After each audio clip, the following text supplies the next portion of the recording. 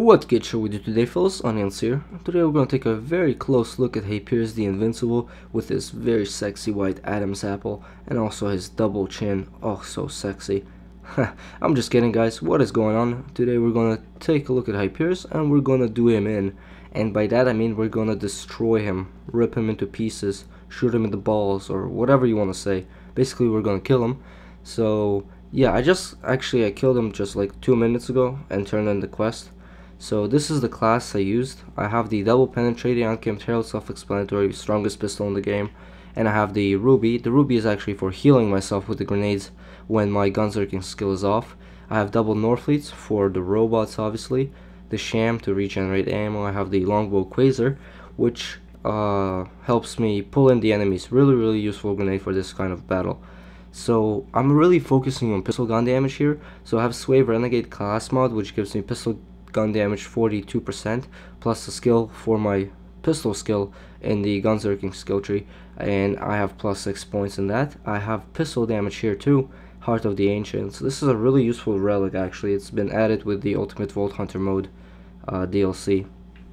And for skills, you can see here I have I'm your Huckleberry, gives me 33% skill, 33% pistol damage, pistol reload speed.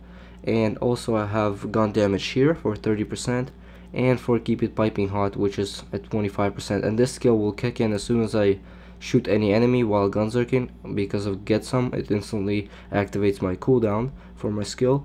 I have keep firing, which gives me 88% fire rate and shit like that. So yeah, this is my skill tree. I really focus on damage here and also include the money shot skill in. So let's see how this goes. Alright, let's do this. Run away from this guy.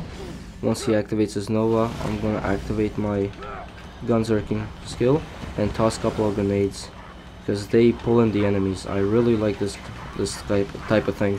When the enemies are close together, I can easily use my Norfleets now and then. You can see as soon as I use my Norfleets, Hyperius activates and just gonna go right up to him and shoot him right in the face. And with the ruby, there we go, that's what I'm talking about. Maybe I'll be able to do him in one shot. Easy. Yep, I got him. One shot. That was actually much better than I did last time. Let me run away from his grenades. And he dropped a Seraph weapon, actually second time in a row. Gonna run out of this area because then the robots disappear and I hate fighting them. It's almost impossible to take them out without the Norfleet. I absolutely hate these guys. So let's go out here and then we'll go back into the arena, see what he dropped. And there he is, the guy I hate fighting the most. Let's go check out what he dropped.